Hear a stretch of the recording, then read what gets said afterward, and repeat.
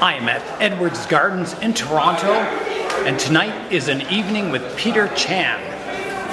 Here is the poster. Evening with Peter Chan, our special guest, the Toronto Bonsai Society. How exciting. Here is a look at the room tonight. It looks like a full house. Amazing. John and Peter. Here's Peter signing autographs. He's a very popular person. Hey guys! Peter, Jerry. Hello. Already my friend. Facebook and Instagram and post. Here's the stage all set up. The big screen. Should be exciting. If I could ask everybody to kindly take their seats, we're going to have Peter come on stage shortly, all right? Hello everyone. Welcome to the Toronto Botanical Garden. If you haven't been here, it's a lovely place. And welcome to the Toronto Bonsai Society's event. We're really excited to present Peter Chan this evening. So for those of you who don't know me, my name is Caroline Pachwa, and I'm the outgoing president of the Toronto Bonsai Society. And I'm Josh Shea. I am the incoming president.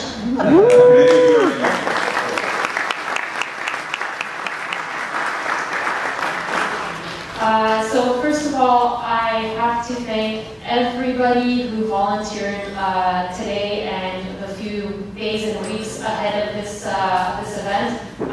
We have so many people who helped out with the two workshops, with the book sales, with today's event. So thank you very much to all our volunteers.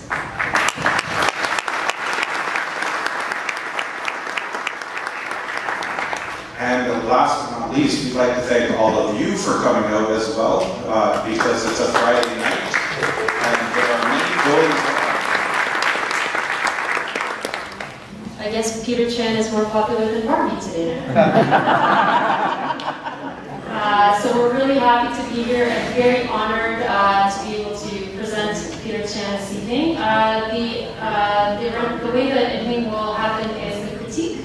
So we will pick out the names of the trees that we'll be able to bring up to Peter for critique. Josh is going to be picking out 3 or 5 trees at a time so we can set them up. And I guess Peter's going to try to get through as many as possible while we do the critique and discussion. If anyone is happy for Peter to snip and clip the trees, please let him know. Right up on stage. If not, that's okay. There's also going to be an opportunity if your tree is up to ask some questions. So this mic will be actually on the podium on the side, so we'll set it up for you so you can come and ask questions and interact with Peter as well at that time. After the critique is done, we will hold another raffle for the books that are left over for sale. We only have 4 books left. I know that a lot of people are disappointed with that, just that amount, but Peter had a limited space in his suitcase. So we try to do the best that I can. So if you haven't gotten your raffle tickets, Carol and Brody at the back still have some available. Shout out to Brody and Carol. And so if you have gotten one, great. If not, then please go get them. So after the critique is done, we will raffle off the 4 tickets, and that will get you the opportunity to purchase the books, not the tree. The trees are not for sale. And then for the book signing? Yes. So the book signing is going to follow our little bit of intermission we're going to have. Essentially, how we're going to set it up is there's going to be 2 lineups. If you have not purchased a book today and you brought one with you, that is going to be one separate line. The second line is going to be for people who have purchased books today or I'm assuming in the last workshops. All right? And after you've picked up your books or you're lining up, we'll get you to provide your name so that Peter can easily sign the book and dedicate it during the book signing, which will be held in the lobby. So there will be signage by the front door to let you know. And during that time, Everybody else, if you want to mingle, talk about the trees, we're going to have refreshments in front of the stage as well, and the evening will continue. So this is all bonsai, all evening, all Peter Chan.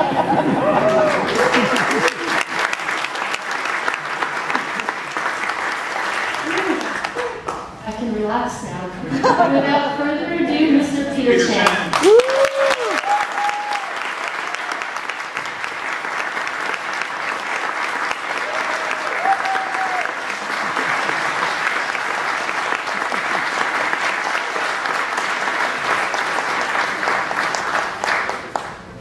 Is it working? Can you hear?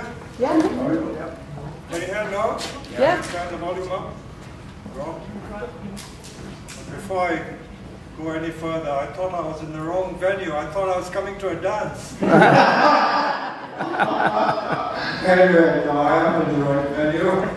And I've been looking forward to this. I'm glad the expectation and the wait wasn't too long, because I only out of the blue mentioned that I was coming to Toronto to visit my dear sister. And lo and behold, they got wind that I was in Toronto and wanted me to do all this. It is indeed a very, very great pleasure and honor to be here. Now, bonsai is a funny thing, isn't it? You can't do anything with it, you can't eat it, you only look at it, and it takes up so much time. I don't know whoever invented it, must have it might have invented the wrong thing, but I'm always really humbled and amazed that something as benign as bonsai can give so much comfort, solace, not just pleasure, but comfort and solace to people. And that is why people do bonsai. And of course there is friendship among those of you who do it, but of course not everything is perfect in the world. I have been doing bonsai since 1967, and involved with clubs since 1975. And I do know that in clubs and any organization, whether it's canaries, dogs, bonsai, there's always politics. Some places are plagued with politics. I hope this place is not too plagued with that. It is human nature, we cannot help it. There are Putins in this world, and all sorts of strange things in this world. But hopefully bonsai is above all that, and I hope it will remain like that. I've enjoyed my few days here, 3 marvelous days, 2 workshops, and yesterday with the great Nigel. Saunders.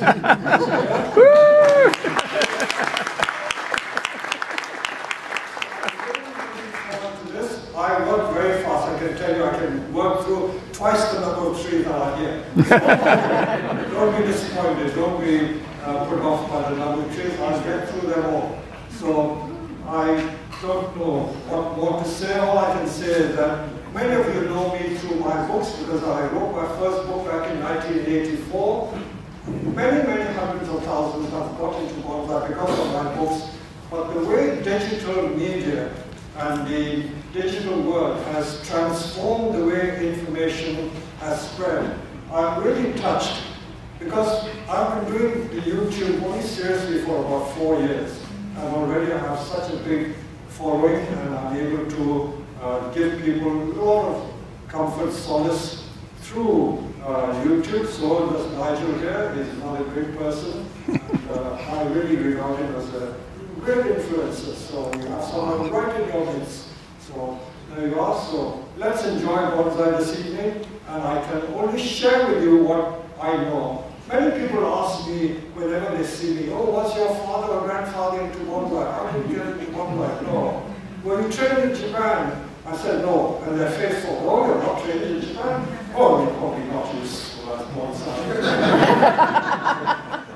I only taught myself bonsai. And that is how I have always regarded as bonsai. Bonsai, though, was started by the ancient Chinese and Japanese, but it is now universal. Everyone does bonsai. There is no monopoly of wisdom to this art. You need to put your own stamp on it. It doesn't have to be Japanese to be right. I don't teach in Japanese way. I teach in my own perceived way, which I feel is good, and people recognize me for it. Same with bonsai. What I want to convey to you is that you must not be bound by convention and rules. I know it's an ancient art, but to be a living art, it must evolve, and you must put your own stamp on it. I've already seen beautiful Canadian trees. Let us see more of a Canadian stamp to your bonsai, you know? So you can see what nature in Canada inspires you to make of these miniature trees. So it is with that background and ethos that I come into bonsai. And so I don't believe in all these conventions and rules. You do what you wish. At the end of the day, why do we do bonsai? We don't do it for any other reason but for enjoyment. As long as you enjoy it, that is all that matters. A lot of people get uptight that I've got to be the best, I've got to be do the best bonsai, show the best bonsai. It doesn't matter a damn what you do. As long as you enjoy it, that's all that matters. As long as it gives you peace of mind, that is what matters. Forget what other people say about your trees. You just enjoy it. And that is the way to get benefit from the art. You know, don't be influenced by other people. I know they can help you and guide you, but that must not be the end objective of bonsai. The bonsai is for your own pleasure and to give other people credit.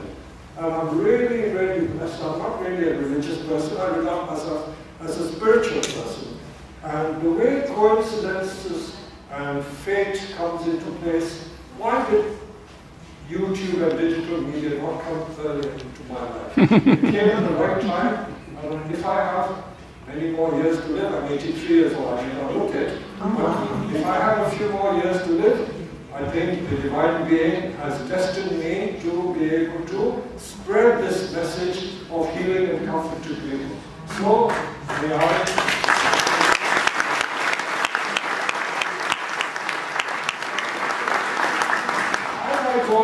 I will tell you my thoughts and express my thoughts. I never hide my thoughts. One of the reasons why people have found my YouTube channel interesting and helpful is that I try to convey what goes through my mind.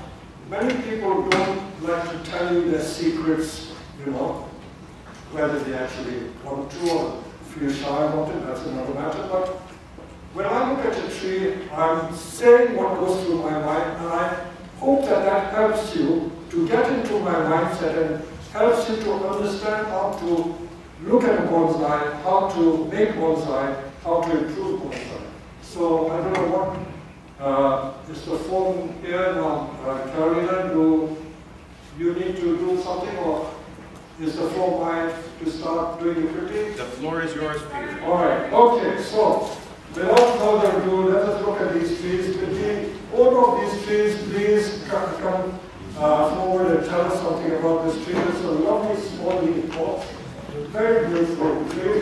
The number of years you've had it, how long it has been trained.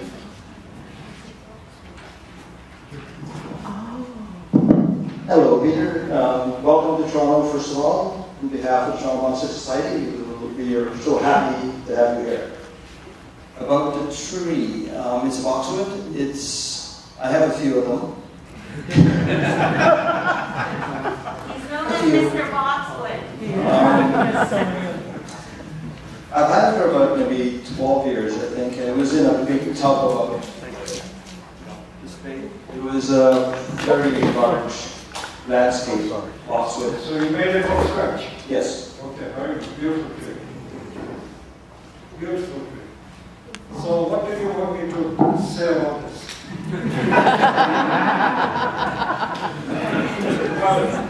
Well, if it was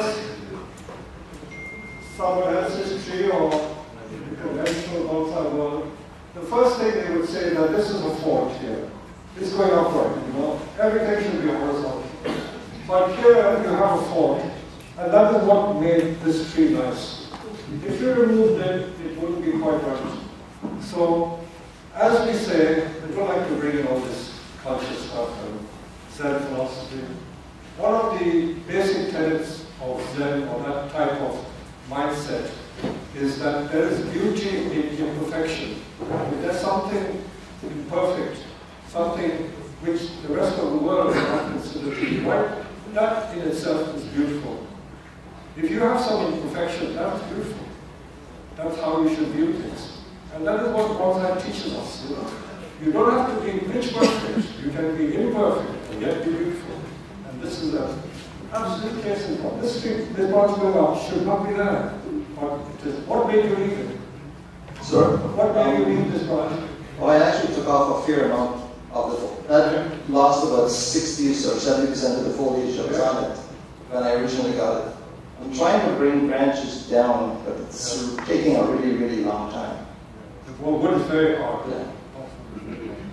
The You branch have this box blight in this country? Yes, that's my other question. Now, I know you guys have had it a lot in Europe, and we're struggling with it here too. A lot of our hedges and a lot of our boxwoods bonsai are suffering. What do you use in England, or what do you use? They just grab up the box hedges and throw them away. They burn it. Yeah. It's not what you want to hear. I have one or two. It's some of them. I don't try to say it. I hope you have luck with this. I would advise you to sell it.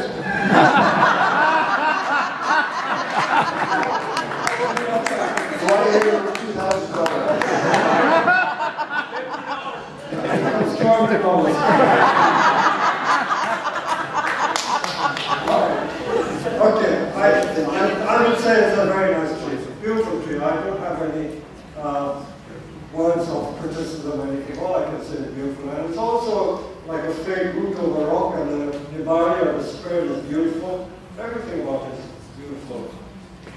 Do you think I should plant it lower in the pot? Pardon? Should I plant it lower in the pot? No. It's on the right thing to emphasize the root. The pot is perfect. Oval pot suits the tree. Depth of the pot suits the tree. No, nothing wrong with it. Thank you. Now, who's with this? Can you say something? In the process of being trained. Enzo. Yes. Hello. I bought that a few years ago off the Gigi, actually, and it was a sapling, and it got girdled the first year. So then I kept it. I've had it for about 4 or 5 years now, and I actually just noticed today it cracked the rock, and I need some advice there. Wow. I also made the pot, and Nice. it's been in there for 2 years. I haven't changed it this year. Why did you plant the tree together? I'm sorry? Why did you plant this and this together? Because I had too many trees. I needed a spot. That's actually good for me, because I got that advice when you want to pick anything and turn it into a bonsai. And when I started watching your videos, in the first year I had about 80 saplings in my backyard trying to turn it into bonsai. So. I know it's unconventional, but it doesn't fit somehow. And you let it grow a bit wild. Why do you let it grow a bit wild? Are you afraid to grow? Well, I'm also new at this, so I don't want to overdo it. I'm not sure what to how to turn it off. Like I turned it a couple of times, and when it got girdled, it was actually better before it had no branches. Are you scared to turn? He's got scissors up there. You want me to turn? Yeah.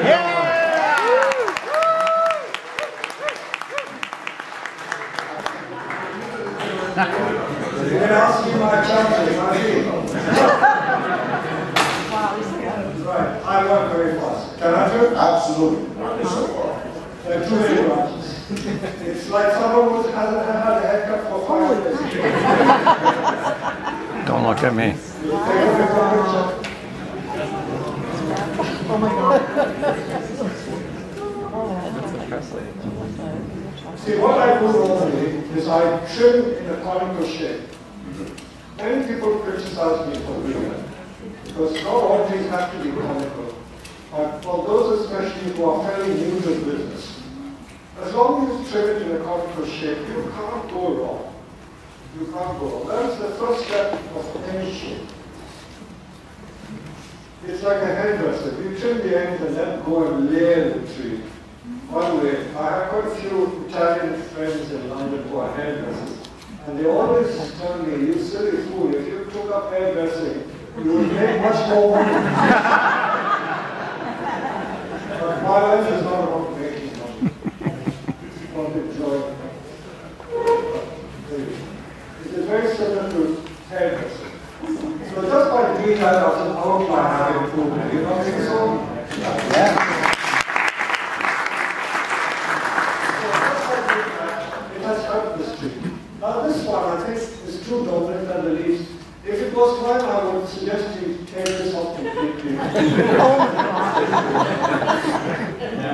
while he was hanging out with Nigel.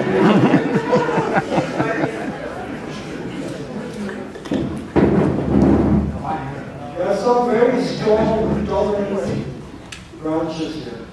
I think you can sell the cuttings and you can pay them. They go from cutting very easily.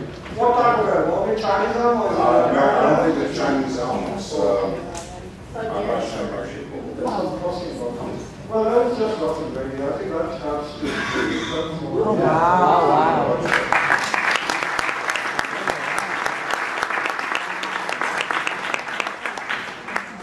I have this problem of working too fast.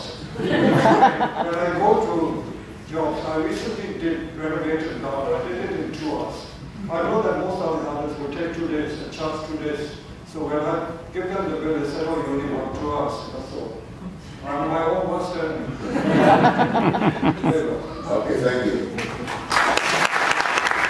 Now, I think it was 3 years ago when we had the start of the pandemic. And I did, if you remember, a video where I styled 2 Alberta spruce, Bonsai Alberta counter. That has got something like 2.5 million views, just that single video. Everyone said you cannot make bonsai with Alberta spruce. But they do make beautiful trees, and I can see now more and more people are using this species to make bonsai. So, you know, don't be put off. This is a lovely, lovely species to work with. Whose trees is it again? Yeah, whose tree? It's mine. Yeah? So it's a dwarf Alberta spruce. Oh. So this tree was inspired by Peter's first book, Bonsai for Everyone. Oh. So it's sitting in the nursery pot, entry in a pot, or can call bonsai. So it's from a nursery stock, and my first one, and I had some difficulty to Okay. So you've done some wiring, have you? Yes, Okay. Unusual, because usually people make like a single trunk or double trunk. This is some sort of strange triple trunk tree. But usually triple trunk, they all fall from there, but this higher up. So this is the most unconventional style of bonsai I've seen. But well, why not? In nature, you find all sorts of trees going in different ways. And it looks nice on every side. It looks nice this side, it looks nice that side. There are trunks for both sides. Which would you like to use as a front? Have you ever considered? I like right now the way This way? This year, yeah. This way? Yes. This way? Yes. Do you all agree? The other side, that way. You think so? You have to tell them. I'm trying to agree with our friend here. The root base, the body is better this side. Oh, it is better. The body is better this side. Oh, it is better. Yeah. And I won't have time to do all the wiring, but once you wire it, it will become quite nice. The only problem is that there is too much on this side. Usually the central side should have more of the dominance, like here. But this is tending to dominate, so you may need to reduce this to make this less dominant. Unless you turn it around like that. Is there a block here today or not? Is there a block, wooden block? Very interesting tree. Very challenging tree. Very challenging.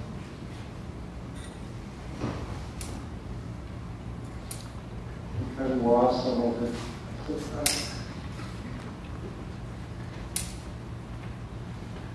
We'll have time to do all the wires, but I'm just showing you what. See how a little tree like that. Can you see the effect? Oh. Huh? So you can wire this like that. Huh? So this, in effect, is a small tree. So this is done this way. And the same with this, we should try and create another little tree like this.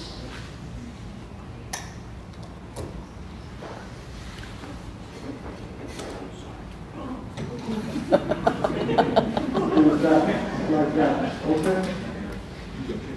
Well, this is also, can I come to you?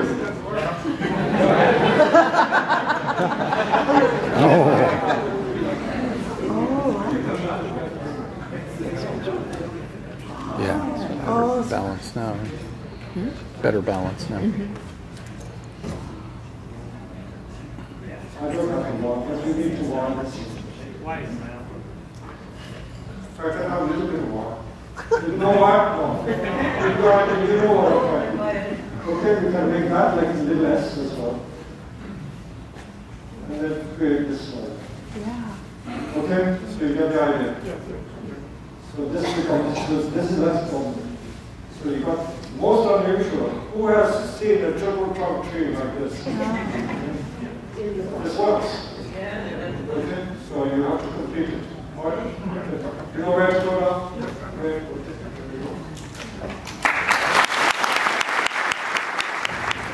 Yeah. Steve. Isn't it? What's that? Oh, beautiful tree, beautiful tree. Tell us something about that beautiful tree. Well, what's interesting about the tree is that it's a tree of Ontario. Yeah. It's an eastern white pine, which is Pinus scotus. Yeah. It's very rarely used for bonsai because it's such an awkward plant to turn into bonsai. It was collected 20 years ago. So, have you grown a new leader since then? I'm trying to develop 3 meters up at the top. Whoa. There's a piece of rebar in there trying to pour him onto the left. What was here before? Well, that was probably the original top that died off. Died. And it broke off, so it was re-glued. So when you collected, this was here? Yes. I didn't collect it. It was a gentleman that collected it 15 years prior.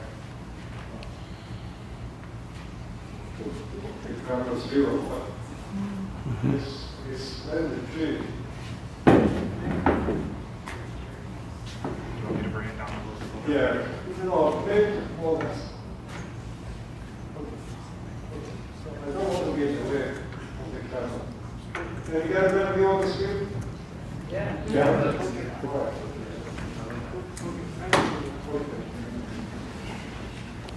I think most people, it's got a nice comical shape. This branch is a bit dominant, but you can't do without it. Now, for most purists, they will say straight away, oh, you've got a branch on the inside. You know? Has anyone ever told you that? Nobody, I understand what you're saying. Because the top, the section above it weakens it because it creates a bad shadow. Okay, yeah. Well, I think that branch you can't get rid of. You can reduce it a little, but I don't think you can get rid of it. You need it for the crown, without the crown. I think without it, it won't work. Can we have a white bag again? So we can see. I'm not going to cut it off. I feel like they're going to tools down.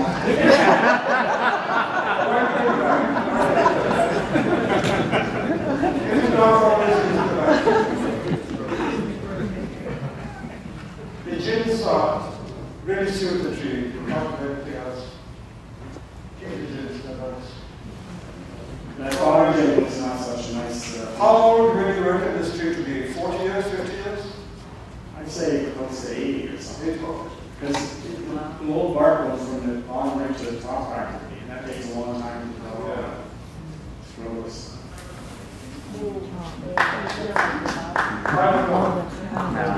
No, you need it. I think it has to become smaller. It has to be reduced, but I mean, I'm just trying to develop some more interior buds. I need the outside to do that. Yeah. Yeah. Yeah. That's better. It's a bit dominant, but you can't do without it. You need that branch. But it's a lovely tree. Reminds me something of the red pine, Floral. It's got very fine needles. So this is something, it's a fine needle, but it's like the character of the red pine is like it's very soft effect. Yeah, fine needle. Very nice. Beautiful tree. How do you deal with the candles? Do you do anything with candles each year? I usually put them back after the needles. Okay. Have you already put this in? there's a little bit of pruning on some of it, but not flooded. It's starting to reduce because of the pot. And I'm going to put it in a smaller pot in the future as well. Okay. And I don't fertilize it in the spring. I was just thinking it would look right in the drum pot. Have you ever thought about that? No, I haven't. Drum pot might suit the tree better. Okay. I'll consider that. Or this sort of source. Otherwise, I can afford it at all. The angle is correct. Everything beautifully pop off. What you could also do is you could consider doing a two-tier branch like that. One tier up, another tier below. That's a good idea. Like that. Yeah. Now then cut it off. All right? And make it less heavy. I like that. Okay? Thank you. Yeah.